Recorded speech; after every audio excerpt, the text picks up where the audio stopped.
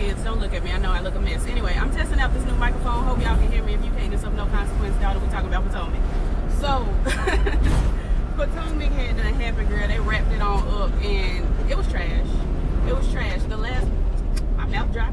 The last installment, honey, of the girl get out the street. I'm not stopping. You gonna get run over. You gonna get run over. Look out back at me, honey. You the pedestrian in the street. Anyway, where was I? Yeah, they wrapped it on up, child. They gave us the last installment of the 3-part reunion that really could have been 1 part. And I'm like, Juan said, I ain't talking about this shit. I ain't talking about this shit. Look, honey, girl, what? All they did was holler about Michael and let Michael tell them that he is so disappointed in their behavior. Let me tell y'all something. If Michael is able to vote in this country, I don't know the laws and I don't know whether he is or is not. But if he is able to vote in this country, we already know who he voted for because he acts and talks just like him. He acts and talks just like him. Grabbing boys by the pussy, honey, and then going around telling everybody on the stage you are incorrect and you didn't see what you saw. Everybody on the stage had a Michael story. Except Michael and except, I was finna call her Wanda. Why was I finna call her Wanda? Ashley. Who is Wanda? I was really finna say except for Michael and except for Wanda. Who the hell is Wanda? Anyway, is there a Michael and Wanda group that I should know? Was it a show called Michael and Wanda, starring Wanda Sykes? I don't know, honey. The only Wanda I know that got a man is Cosmo and Wanda from the, I was finna say the Real Housewives of Fairly Odd Parents. What is wrong with me? I'm going through it today. Anyway, Michael and Ashley were the only 2 up there that didn't have a Michael story. And Michael really did have a Michael story. So Ashley was the only one up there that didn't say Ashley and Juan. Ashley and Juan was the only 2 up there that did not say diddly about it. Honey, they didn't say a thing about it. Everybody else was like, yeah, we saw Michael grabbing pussy. It was the 3rd of September. A day I'll always remember. Yes, I will. Cause that was the day Granddaddy grabbed pussy. I mean, everybody was up there like, yes, on the 3rd of September, on the 21st night of September, Michael grabbed a booty. You know, somebody gave a little Kelly Price. It was Valentine's Day, February the 14th. Then I saw Michael grab pussy. Said he had a surprise for me. Sing, he told me to close my eyes so that I could not see. Then he took me to a special. I don't know, I messed up the lyrics, honey, because I done got distracted. He Proposed by Kelly Price is one of the only times I let Kelly Caboose live. One of the only times I let Kelly Caboose live. He Proposed, God's favor is more precious than life. God's favor, he proposed, and a conversation with her. I think that was it. Is it Algebra? Is it Algebra that's on that song with her? One of them other singing heifers was on that song with her talking about how, you know, they was cheating on each other. It was a very Ronald Isley-esque situation. Anywho, but everybody on that stage was very much like, yes, we saw Michael grabbing pussy. Honey, I saw Michael touch a booty, and all of our producers also have been touched by Michael. It was almost like Della Reese was in the building. Michael is Della Reese, and everybody was touched by a Michael. Honey, when you walk down the road, every burden, every load, I will rise and I will grab pussy. Sing, grab pussy.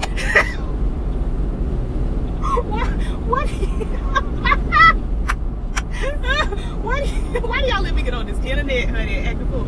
Anyway, everybody been touched by a Michael, honey. Anyway, so they have this back and forth child about whether Michael did or didn't. And basically, long story short, because I'm not gonna go through everything with y'all, Michael told Giselle she ain't never seen that man grab a pussy.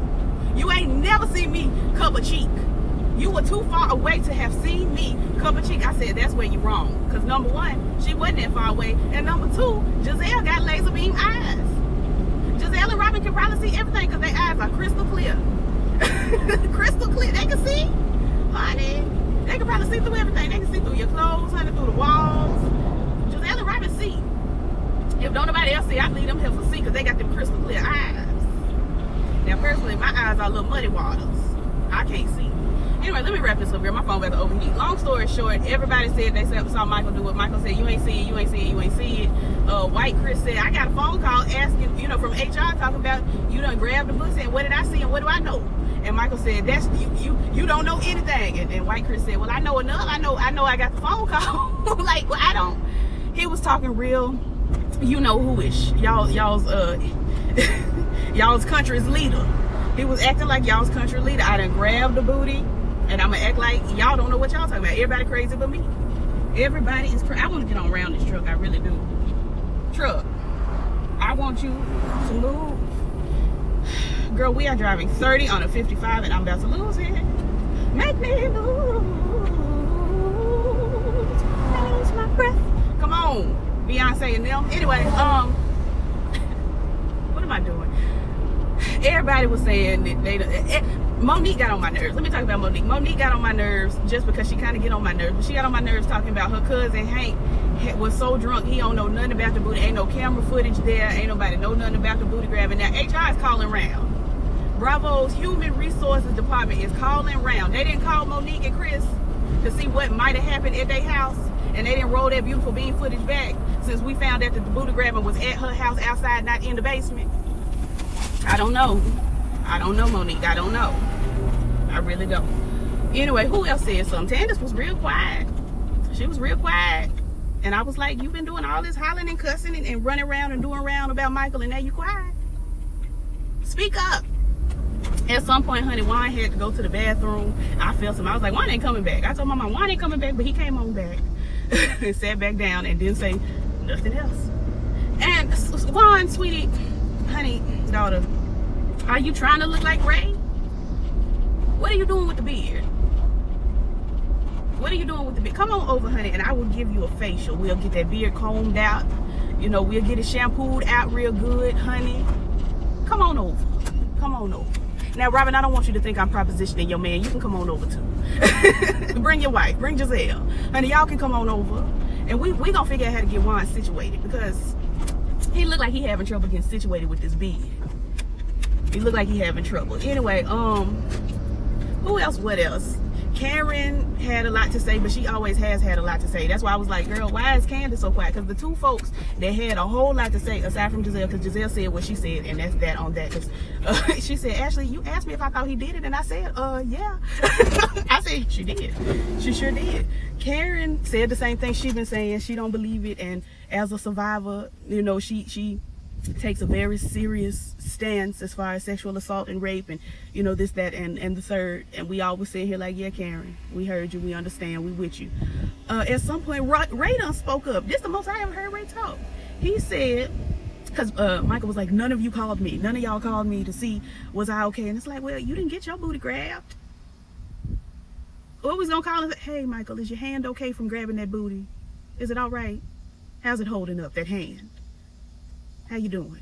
Like, Ray was like, I didn't call you. And I tell you why I didn't call you, because I thought you did it. I said, Ray. Ray got a little handsy. He got a little ballsy. Not handsy, honey. Michael's handsy. Ray was ballsy. He said, I thought you did it. Karen was like, that's right, baby. That's right, Ray. I was like, Karen. Karen, you working my nerves. Anyway, Ray said, honey, I thought you did it. So I ain't calling you because it was like, girl, you always out here grabbing booties. What I'm calling for? I don't have to call.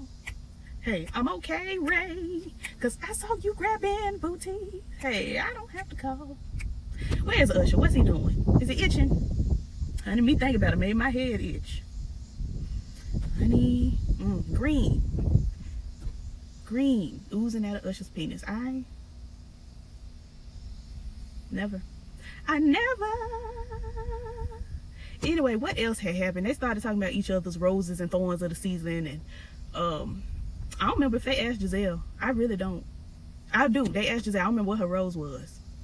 I don't know if she had a rose, but her thorn was Ashley. She said, my thorn was Ashley. I said, dang. The whole Ashley?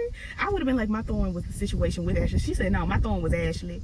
Karen's thorn was Ashley too. Her rose was launching La Dame, the perfume, and in memory of her mother. And we're grateful. Robin's rose was flipping a house. We were so happy for her. I really thought her rose would have been her relationship with Juan furthering and getting better, but She flipped the house. We're happy for her. I don't remember what her thorn was. I don't care. Her thorn should have been that dress and that hair. It should have been. And that nail polish. That bright yellow nail polish. No. No, ma'am. No. Now, I know you and Robin went to get y'all's nails done together. I know that. I saw that. You had the bright yellow. She had the bright pink. Y'all went in and said, let's get mani-pedis, honey, and get our nails together so we can be cute for the reunion. But what you failed to realize is that your dress and your hair weren't going to be cute for the reunion. And that yellow did not go with the yellow was just too dressed down for what you was trying to go for with the dress and the hair. Now, the dress and the hair didn't come together. It didn't come together to make a cute outfit. It really did. Your outfit was ugly. Your ATFIT was ugly. But that nail really took it to a higher level of uglosity. Higher. As far as Giselle's nails, they also looked kind of dressed down, but they still kind of worked with her outfit. I'm still not really here for that Vanessa L. Williams hairstyle she had done slick back there. Like, girl, you are not Vanessa Louise. I don't think the L stands for Louise. I think it's Lynn. But you're not Vanessa Louise Williams. I feel like Louise rolls off the tongue better. Giselle knows better. I'm gonna shut up. You are going to shut up today, Kayla. Don't do that. Don't do that. You're gonna get sued one day for libel. Sorry. I be having to get with myself, honey. We be having to get here with each other because we be on different pages, me and myself. Ooh, I was finna be so messy. Ooh, I need to go take a nap, honey. I didn't sleep well. I did not. And I gotta get these groceries in the house, girl. My baby spinach out here welting in this heat. I can't be out here talking to y'all. Anyway, yeah, the dress, Giselle's pantsuit was also ugly, but it worked a little bit. They all just looked like they was getting married in a terrible way. They all looked like they had went to David's Bridal and got the six for $100 special. And I didn't care for it personally. I didn't. But anyway, who else roses and thorns? Candace, I wasn't listening to her, I have to be honest, but I think she said her thorn was the dissolution of the relationship between her and Monique. And Monique had done started crying, girl. She had done started crying, saying that was her thorn too. Her rose was her rainbow baby, and her thorn was the dissolution of the relationship between the other brown skinned girl on the show. And I said, well, sometimes your relationships just dissolute, honey. They didn't say dissolution, honey. I'm just being smart today, using big words. No T.I. Anywho, I think that's it. I really do, because I don't care to talk no more about Michael. They cleared up some timelines and some stuff, but I still am unclear. And I watched this Sunday and it's Wednesday, and I don't think I took a note. I don't think I took a single note.